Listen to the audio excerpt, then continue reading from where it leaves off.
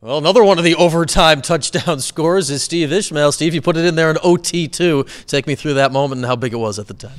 It was really big.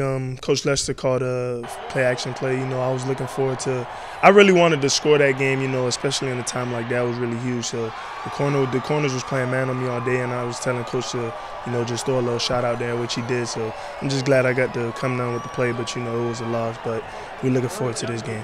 Second overtime game of the year. You got the other one done quick. This one goes 3 overtimes. What's it like when you're into the third overtime and you guys are grinding like that? Man, it was really intense. I love the experience. That was my first time ever going into a triple overtime, but it was a great game.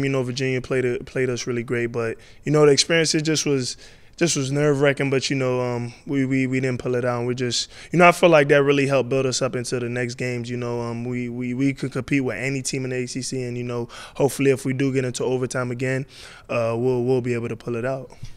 I sort of hear it in the emotions in your voice right now, even a few days later, that must have been a really fun game to be a part of, but at the same time, it's disappointing. Most definitely. I love football. I thank God just that I have opportunity to come out here and play. Most people don't have this opportunity. I feel like it's just a miracle to be out there. So I'm just going out there and competing against the best. Making it to college football, it was most definitely fun and intriguing, but I really wanted the W, but we have to move forward in Pittsburgh this week. All right, we'll get to Pittsburgh in a second, but I got to ask you one play from this game, and it's not one of the overtime plays. We're going to go back a couple hours. Eric Dungey's jumping over people. Did you see it when it happened, and how crazy was that play?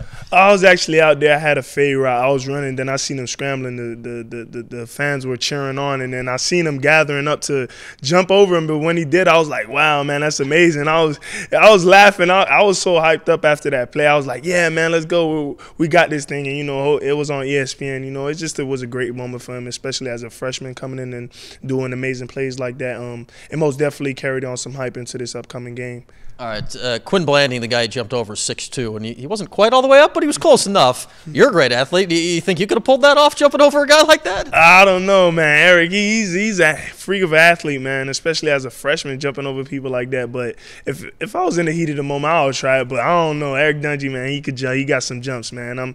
I'm really looking forward to see what he jumped next year in the Olympics that we do. So that was really amazing, especially over Quinn Balding, a good safety. All right, into the second half of the season, the offense has so many young guys, defense too. Do you feel like there's still a lot of room for improvement for you guys as you go forward?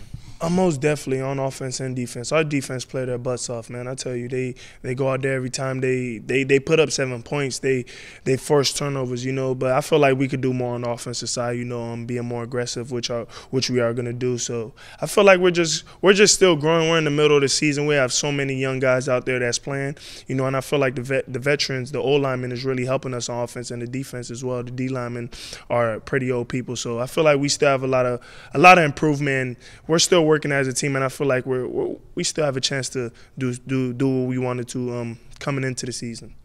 You're a sophomore. I mean, there's a lot of youth on this team. Does that give you guys a different kind of energy on this team, that there is still a lot of this youthful excitement around? Most definitely, especially looking at Zaire Franklin. He's a sophomore. He's a captain already. So we most definitely rely on the young group. I know Cordier, he caught a pick this game. He really helped us out a lot. So, I mean, everybody's just making plays all over. Chris Slayton forced a fumble USF game. So, we have a lot of young guys that's really helping us this year, and I'm just looking forward to, watching them grow. You mentioned Pitt.